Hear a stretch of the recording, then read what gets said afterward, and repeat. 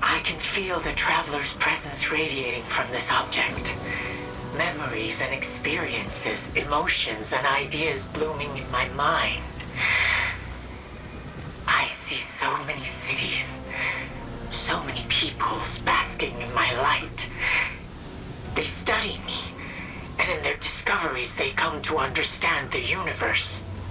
I am a blueprint for them to follow, a canvas upon which the mysteries of the universe are written.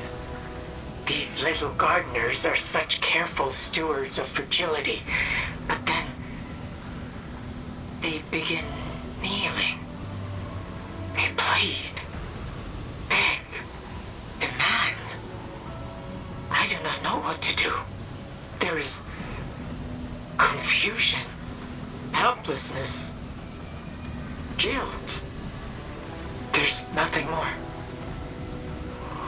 Does this mean that the great machine does not wish to be worshipped?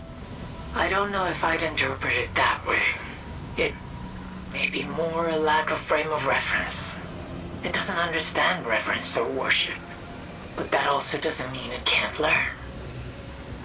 But that it's still trying to understand us. Or maybe it never will. Does that invalidate faith?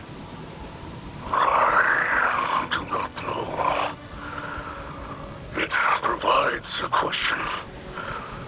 And I suppose it is on me to ponder the answer. For the truest answers lie within ourselves.